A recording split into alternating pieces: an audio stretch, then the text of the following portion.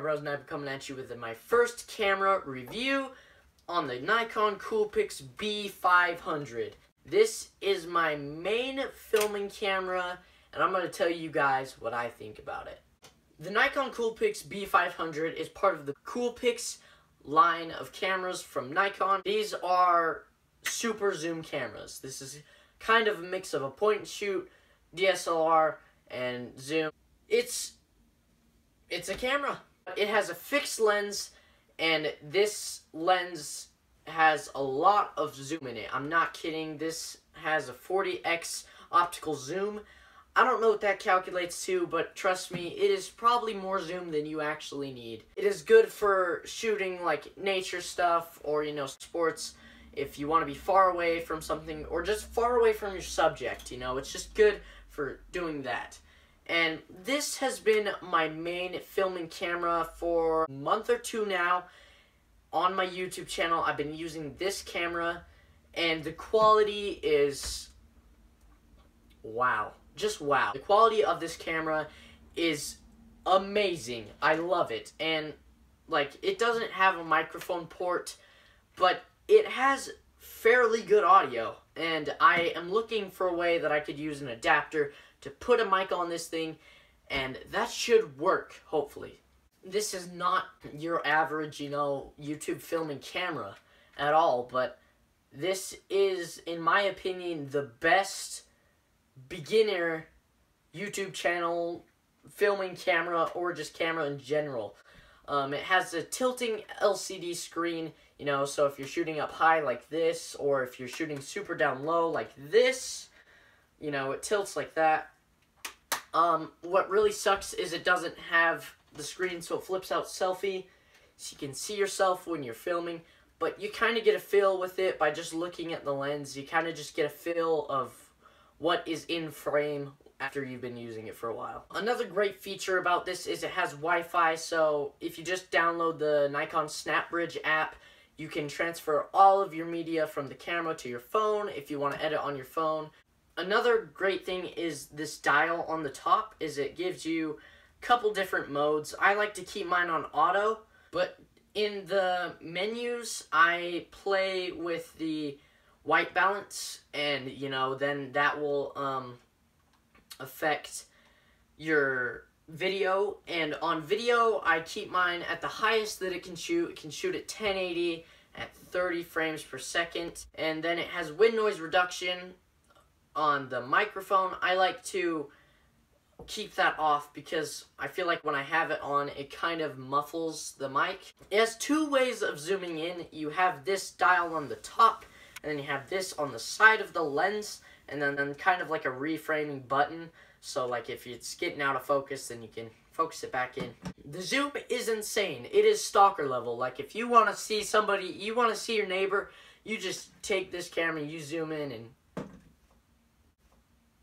you probably shouldn't do that. It has an onboard flash, so you just hit this button on the side and the flash pops up. And it gives you an option to look at your photos or, you know, playback video. I don't take photos on this camera because, like I said, I'm a YouTuber, as you can tell, and I shoot video on this camera. The record button is placed, like, almost on top of the camera, but on the back of it. And, you know, it's really easy to press. You can press it and then turn the camera, or, you know, you can hold it like this and press it, but you kind of get your work away around the camera. You know where all the buttons are, so you don't really have to look. You can just boom, hit the button, you know you're recording. One last feature that it has is it runs off AA batteries. That is super convenient. You're either gonna really love that it runs off AA batteries, or you're either gonna really hate it. I really like it because it's super convenient, and basically everywhere that you go, you're going to be able to get your hands on some batteries. My initial review of this is, it is a great camera. By far, in my opinion, the best beginner YouTube camera. If you're looking for something that is cheap and, you know, is not a lot of money, it retails from, price range is from $200 to $300. So it's not expensive to a lot of other cameras. If I was Nikon and I made this camera, I would make the price higher because the quality on this camera is just amazing. Ever since vlog 6, I think it was, I have been shooting on this camera most of the time, and I am in love with it. This is a great camera. If I had to rate it, 10 being the best, 0 being totally the worst, I would give this a 7.5.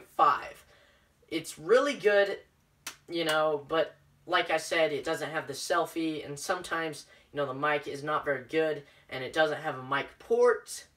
But hey, it's just the small things. The camera is really great. I really love this camera. I highly suggest it.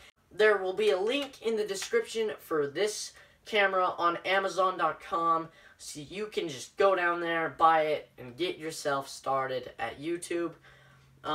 It is fairly simple.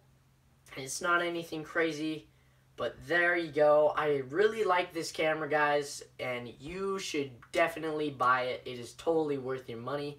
But there you go, guys. That is my initial review of this camera. I'm going to continue to use it until I decide that it's time for an upgrade. But right now, I'm totally happy with using this camera, and I'm in love with it. Like I said, there's a link down below to buy this camera. Totally do it, guys. Go down in the description, you know, buy this camera. Subscribe to my channel for vlogs, skateboarding, and just a bunch of other fun stuff that hopefully you are interested in. If you guys want to see more videos like this, comment down below, and I will see you guys in the next one. Like, comment, subscribe. See you, dudes!